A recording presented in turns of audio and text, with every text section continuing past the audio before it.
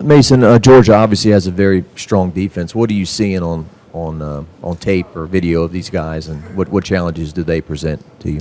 Yeah, they're definitely good. I mean, their defense is probably top in the country, but they have a good front, good secondary, overall good defense. So we just got to go out there and play LSU football and just stick to what we're coached and execute every play. How hard is it, if it's been difficult, to make sure any of that kind of emotional residue or anything from A&M doesn't bleed over this week? Have you guys already flushed it? I mean, are you talking about it anymore? Yeah, since Monday, yesterday, we just throw all that behind us. We review everything, what we did wrong, what we did good yesterday, and we just move on, and we move on to this week, and it's definitely a big week for us. So we definitely threw Texas A&M and whatever else in the past. What does it mean to you to have that support from your family? Of course, your brother's doing just as well as you are, and you got your mother and your father giving you good advice throughout the way.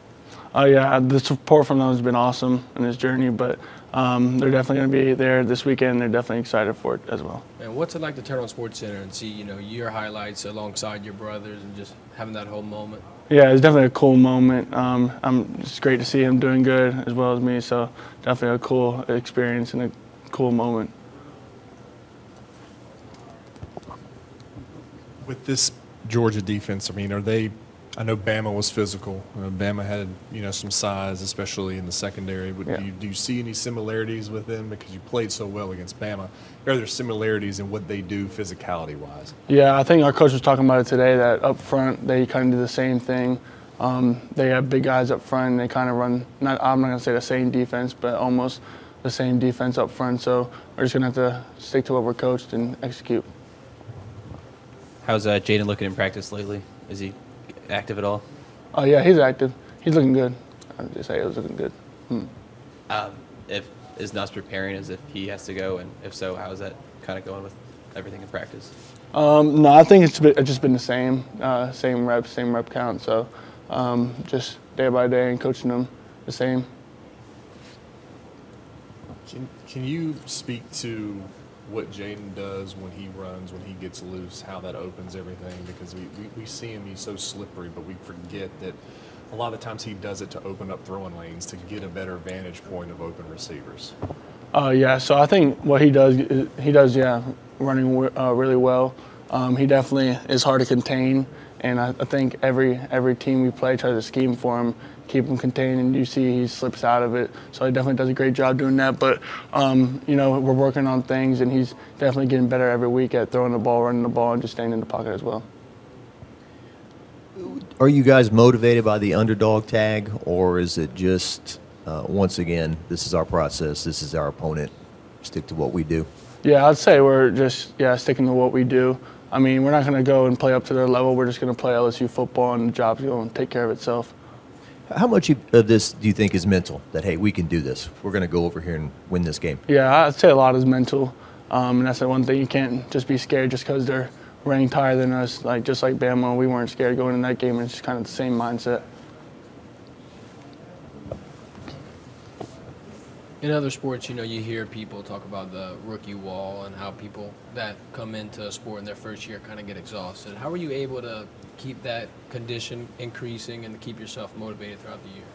I'd say, just the process. It's been a long process, but it's been a cool process, especially since Coach Kelly just getting here this first year, and we've been so successful, and everybody thought we wouldn't. So that kind of keeps you motivated and keeps you going, and definitely playing for an SEC title is kind of a big deal. So that's also keeps you motivated and keeps you going.